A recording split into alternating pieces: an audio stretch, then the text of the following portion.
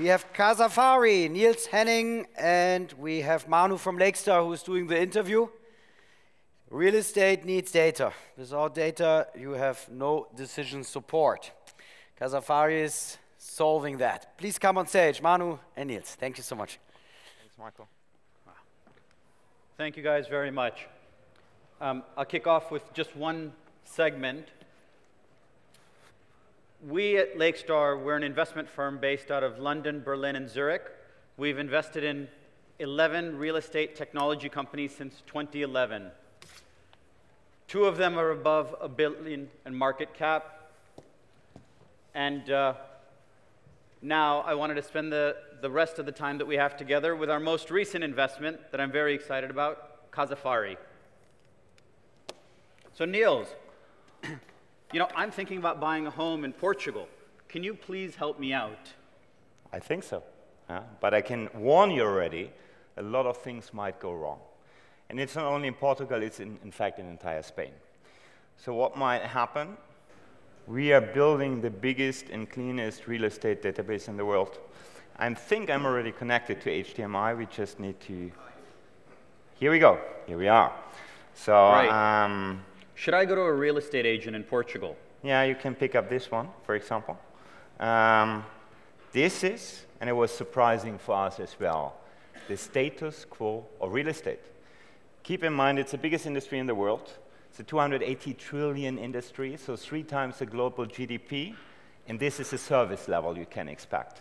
I even didn't know that it's still possible to print in Polaroid, and since working in real estate, I understood it is a stage. So you have the choice. You can go to an agency. You can have a look at their Polaroids. They will show you what they have in their own portfolio. If it works well, you pay 5 to 6% commission. Or you can go to one of the leading marketplaces. And if you have a look into the market in Portugal, Spain, Italy, the dominant player in the market is Idealista.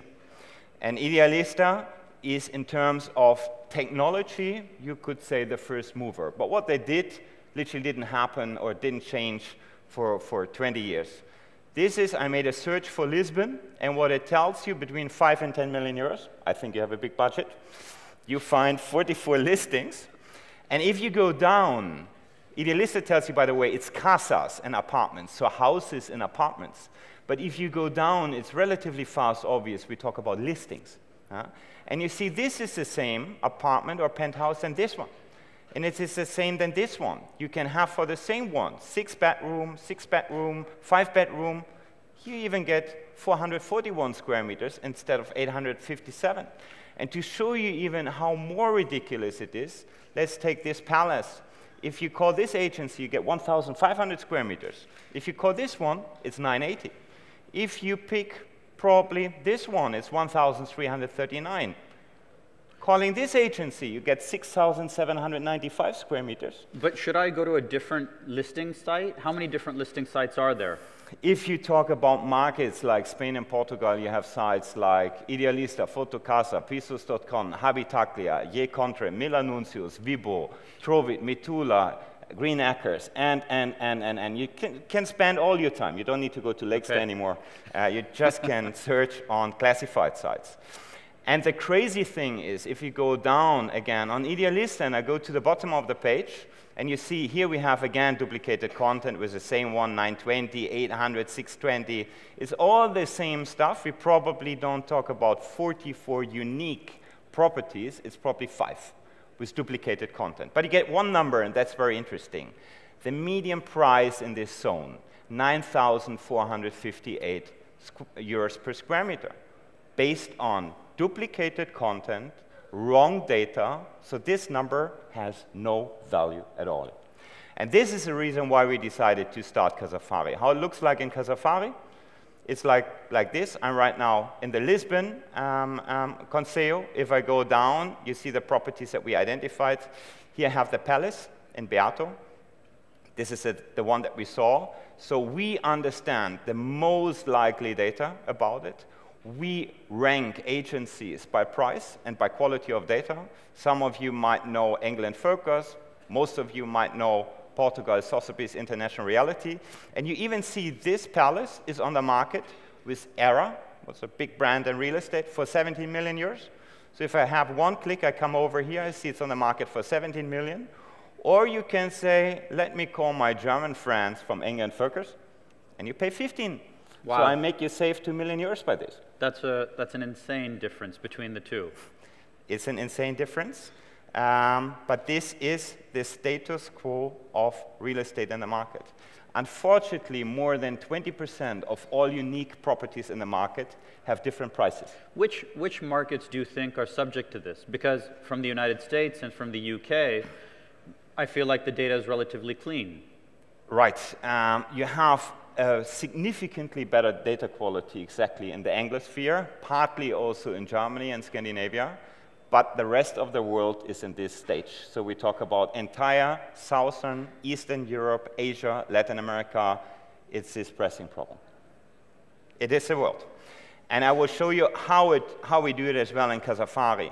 Here you see the agencies listing it. If I go down, I see exactly their listing data, and we give you a live snapshot about the property. Right now you see in Beato, what is a subprime area of Lisbon, you see there's just one property between 10 and 15 million euros on the market. So it's definitely an outlier. The same is what we see in terms of the square meter price. Here we have a square meter price of 9,174. In this area, definitely an outlier. Here I would tell you, Manu, fingers away, but consult me with CASAFARI. But what we also get and how we developed CASAFARI was the idea of creating the biggest and cleanest database in real estate. And our first audience were real estate agents to bring them exactly from the first picture to a digitalized world. But it was our intention to build this database and also serve other segments. For example, banks, valuators, and so on. And for this, we developed market analytics. And I get right now very often the question, what is happening right now in Lisbon? Is it a booming market? Should I invest money into Lisbon? It's one of the hottest property markets combined with Hungary and Budapest right now, if you have a look at the rankings from JLL and others. And I say it's very difficult to judge based on the data that you find. And therefore, we created, on top of our database, market analytics. And if I go to the heat map, I see already the picture of Lisbon. This is the current price distribution on average asking prices, let me see, per square meter. I can go also in the rental side. I can go also on the sales side. So we track rentals. We can track sales. We monitor all yields in lifetime. And we are right now on the stage where we evaluate every property, unique property, coming to the market, and we benchmark it to the comparables, and we get a live valuation, and we see exactly which properties are undervalued. I think this is really impressive. This is data that nobody else has. You've amalgamated it together into one platform. And who do you sell it to now? Like I said, we started with agencies. We have right now more than 7,000 agents paying for CASAFARI as a software as a service product. We launched market analytics. This is an audience of developers, investors, banks, insurance companies, property valuators, who pay also access to the data. But why we built CASAFARI? Because we detect all undervalued assets in real time, and we're the first ones. And that means in the next step, we move by ourselves into the transaction. That's fantastic. So tell us a little bit about your corporate history. When did you start this, and where are you based exactly? We're based in Lisbon, beautiful city, 75 people in the team. We started the company in Palma de Mallorca, very unusual, in buying property by ourselves, and we understood there's a massive problem in Spain. We have a development studio in Harkiv as well, and we just opened our distribution office in Madrid.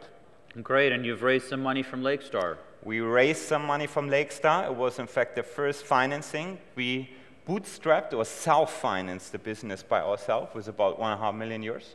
And now we made a seed round with Lakestar in the lead and Roundhill Capital investing 5 million euros. Fantastic. Thank you so much for the time, Nils. Thank you, Manu. Thank you, everyone. Thank you.